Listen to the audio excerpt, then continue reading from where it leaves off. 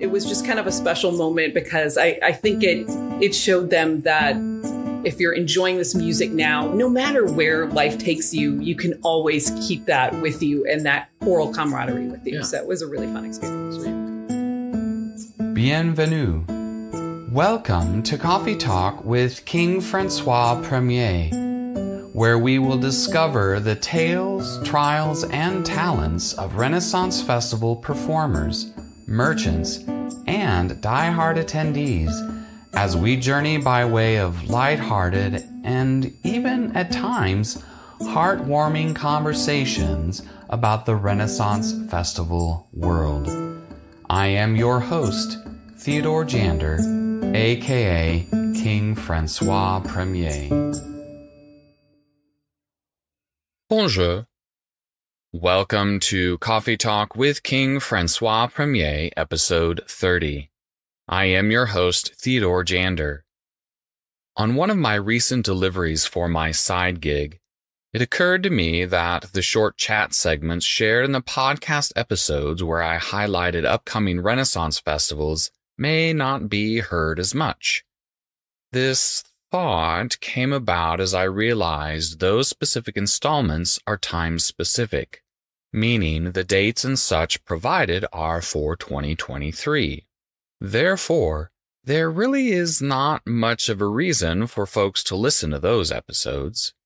So, to bring more light to the stories shared in the aforementioned occasions, I bring you the short chat segments Compilation 1. In this brief episode, you will hear the stories shared by 3 previous guests featured in the short chat segments I just described. The individuals are Brent Jones, Hier Brown, and Kirsten Collier. The question leading into their responses went thusly. I myself have experienced numerous and memorable encounters with patrons, staff, cast, guest performers, artisans, and merchants. So as a performer at a Renaissance festival, what is one of your favorite memories you would like to share with my listeners and me? However, I did include Anne's response to the question about her favorite coffee shop as it ties in nicely with Kirsten's character. Plus, I couldn't pass up a chance to again share Anne's contagious and delightful laugh. But before we hear their tales, some winter-related coffee humor to start things brewing. I was drinking coffee in my snow boots this morning when I thought to myself, I really need to procure a mug. With that bit of Java jocularity, grab a cup of your favorite brew, sit back and enjoy this episode of Coffee Talk with King Francois I. I perform with the Greenleaf Singers, an a cappella madrigal music group that we perform at around St. Louis and at the St. Louis Renaissance Festival. And I guess one of my favorite memories is from just a few years ago. We were singing and a gentleman came up and was taking some pictures on his cell phone. And this isn't uncommon by any means. We experience this every day that we sing at the fair. Only this person had a flip phone with a tiny camera, and the mental whiplash I got from thinking about the time periods involved in this situation we were in were just sort of amusing, and thinking of, it is the late 2010s and iPhones and other smartphones with really great cameras are ubiquitous. And this phone is from a decade or so ago, and they're using it to take pictures of us, a group who is singing music from the Renaissance, and just sort of all those different time periods being mixed together was just a really fun memory that tickles me every time it pops back into my head. On a more serious note, I think the memory that I really enjoy coming back to is seeing people hear us for the first time. We are sort of a background music type group. We don't tend to perform in places where we'll get 30 or 50 people to sit down for an hour and listen to us sing. It's more people sort of filtering by, and we just provide a nice atmosphere. And a side effect of that is we get people moving toward us from far away, and you can kind of see it when they get to a point where they can hear us. And it's just really fun to watch them, to watch that hit them, to have them recognize, oh, that sound is not coming from speakers. That's coming from those people over there. And it happens at all ages. So you'll see toddlers or babies be absolutely enthralled. They'll turn their heads to watch us as they're being wheeled by their parents who might be oblivious to what's happening.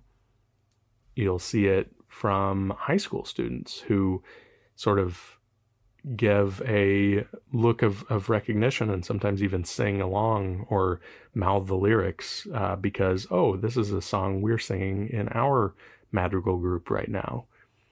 And from older folks as well who may have heard some of this music before, but to see them realize, oh, that's being performed live, that all of those harmonies are coming from those people's voices, and that's it.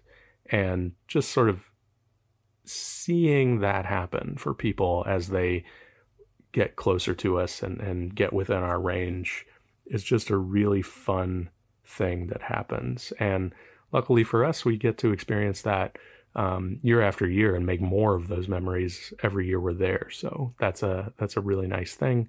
And that's just one thing that always comes back to me when I think of singing at the fair. It's the recognition on people's faces when they first hear us and think, oh, that's something different. Tell us about your favorite coffee shop. Where is it located, and what makes it your favorite coffee shop? What do you like about it? So I have two, and there's a theme with them. They both have bees, as in like honeybees in their name. So the first one is called The Clover and the Bee. It is in Webster Groves, and it is a great little brunch place.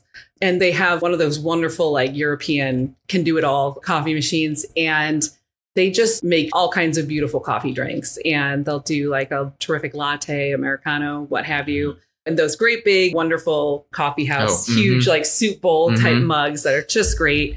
It's also a terrific brunch place. It's a place that I've actually brought out of town guests. Clover and the Bee, give it a try. They actually do have a little walk-up window too, if you're just wanting coffee and like a pastry or something. Cool. The other place I like is actually in Kirkwood, and they have limited hours, and they are called Honeybees Biscuits and Good Eats.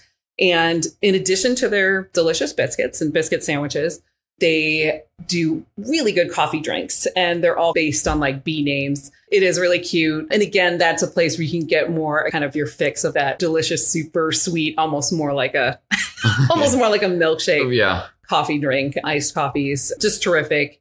You'll see a line just out the door on the weekends because the place is really popular. So yeah.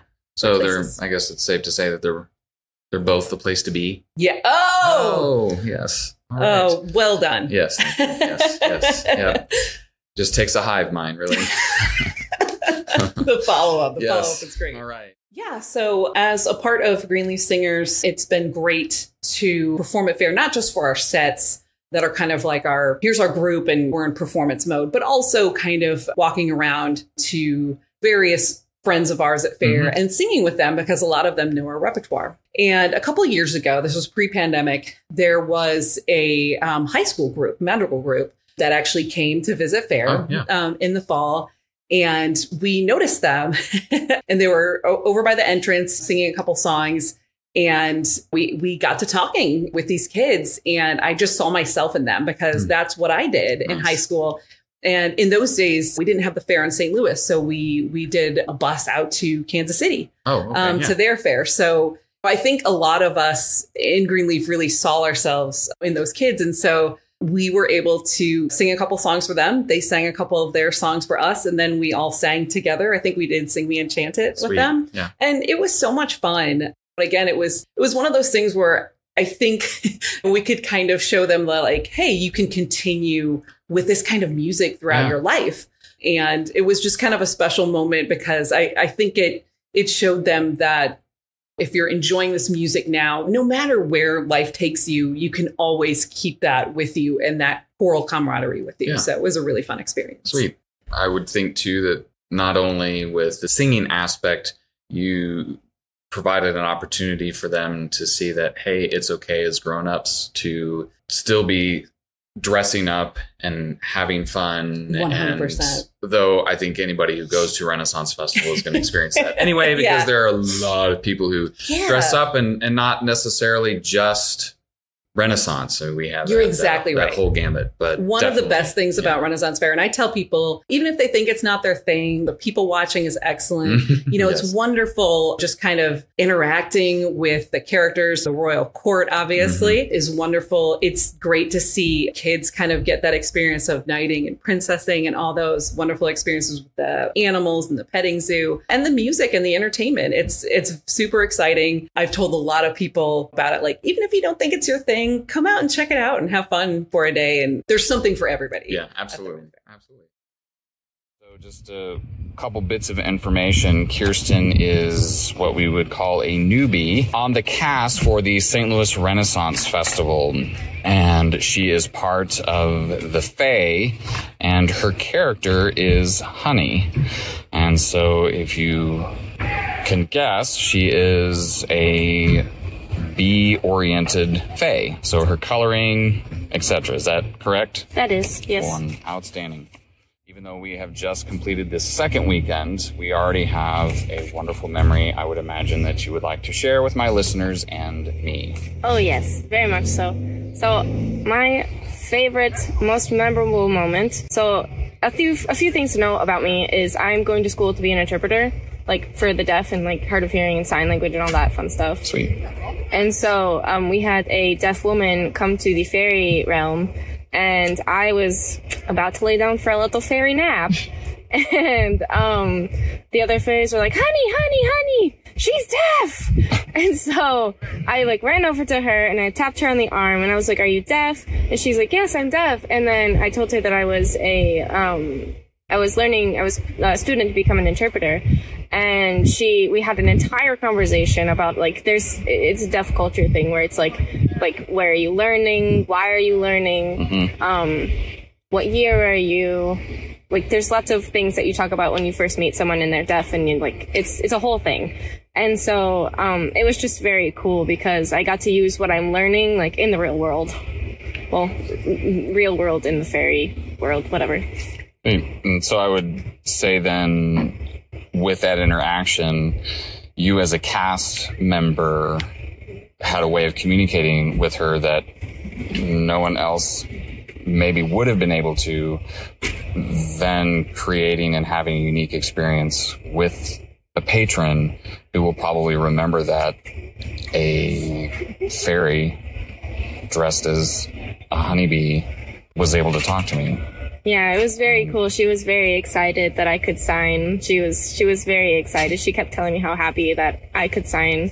And I asked her if there was an interpreter for her, and she was like, no, there's not. And she was trying to get her friends to come, but there's no interpreters here. Oof. So I was like, well, I think we have a deaf weekend, and then I think we do. Yeah, October 14th, 16th. 14th, 15th, 15th, yes. 16th, something like that. Yes. But yeah. Oh, cool. I would like to express my gratitude to Brent, Anne, and Kirsten for sharing their stories. I hope you enjoyed revisiting our chats as much as I did. As conversations continue in and outside of this podcast, I learn more and more about the importance of investing in the stories of others. And I realize how blessed I am to share them with each of you, my listeners.